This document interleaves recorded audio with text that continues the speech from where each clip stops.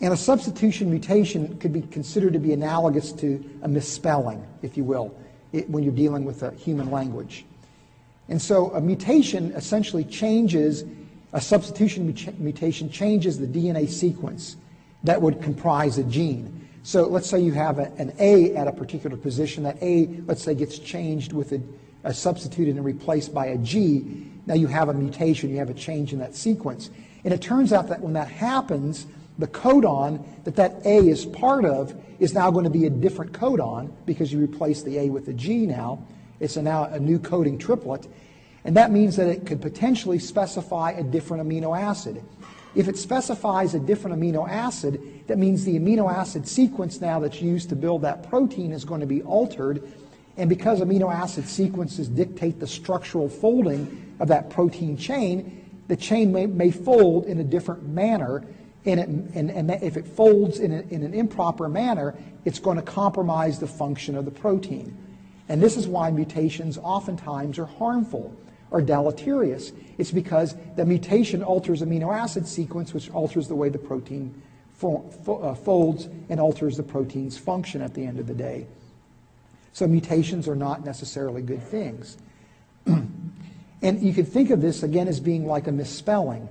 That if you have CAT and you replace the A with a B, you now take a word that has meaning and generate molecular gibberish. And this is the same thing that can happen with mutations. You generate molecular gibberish.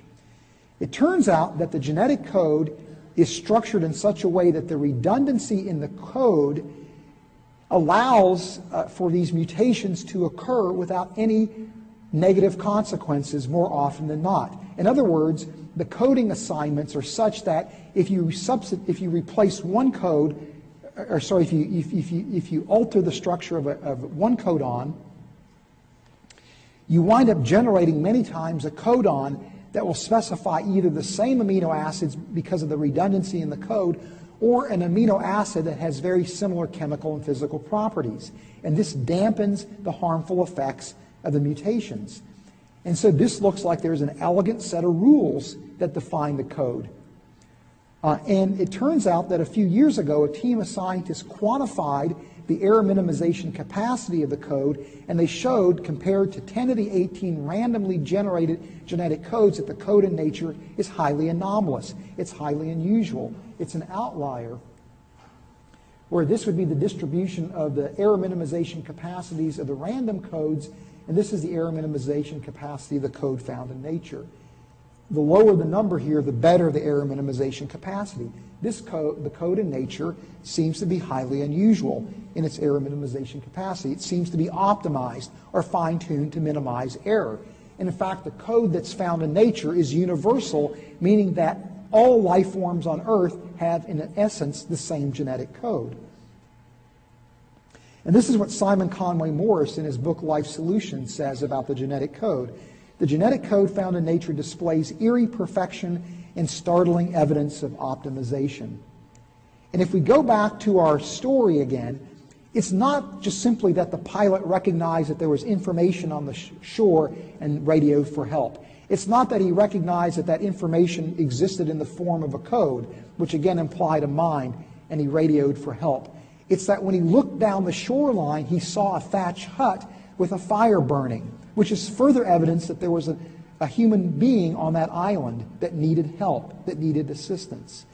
Likewise, the optimization and the fine-tuning in terms of the structure of the rules of the code provide further evidence for the work of a mind. So it's a three-tiered argument, in essence, that a mind must be responsible for bringing life into existence, because again, the genetic code is at its very essence biochemistry itself.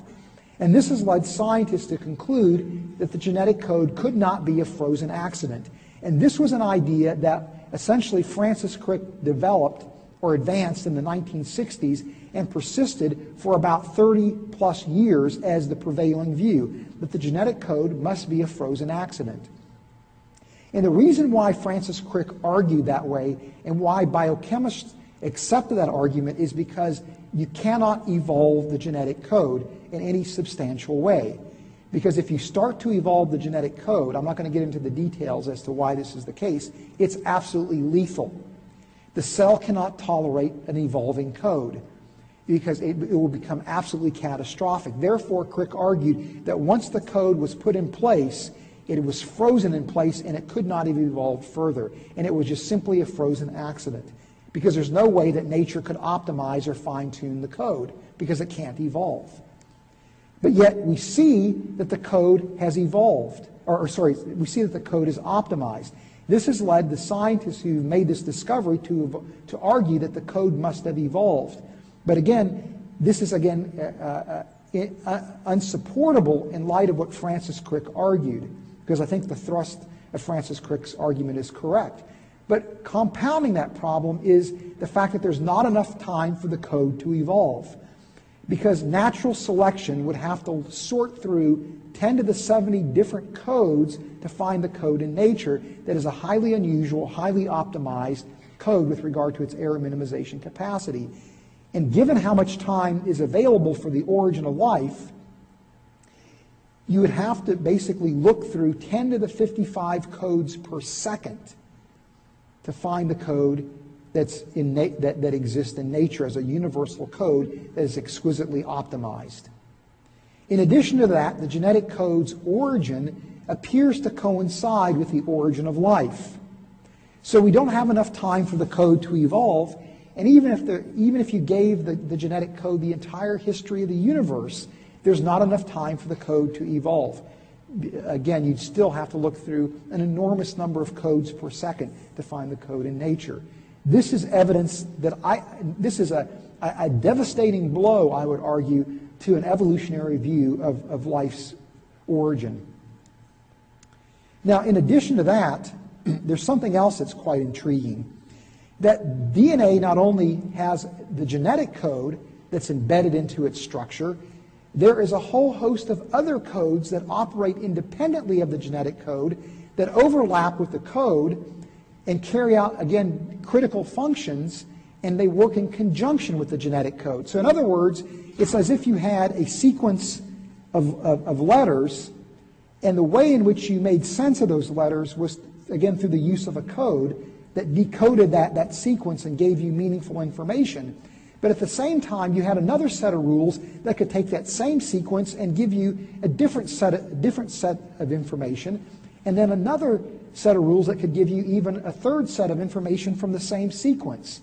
To build a sequence that could harbor overlapping codes that would simultaneously communicate radically different things is incredibly amazing and would require an unbelievable amount of intelligent input to accomplish.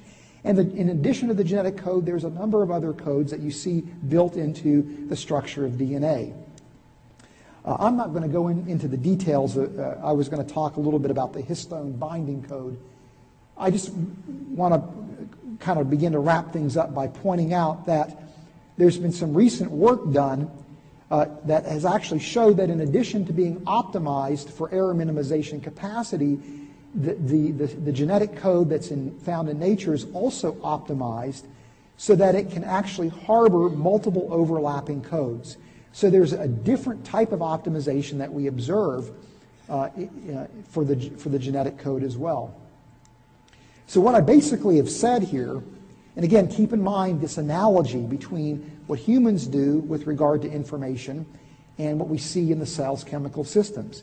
I've argued that biochemical systems are information systems and that there is a code that structures or organizes or gives meaning to that information, both of which imply the work of an intelligent agent. This is our common experience. The genetic code displays remarkable optimization. That implies the work of an intelligent agent, independent of the information content. The genetic code's origin coincides with the origin of life, meaning that there's not enough time for the code to evolve, and even if there was enough time, given what Francis Crick argued, there's no way that the code could evolve. There are overlapping codes that exist within DNA. That implies the work of an intelligent agent, and the genetic code is optimized to harbor overlapping codes. That implies intelligence. So what you can see is that there is a accumulating weight of evidence just from the structure of the genetic code and the information makeup of living systems to argue for the work of a creator and to argue against an evolutionary explanation.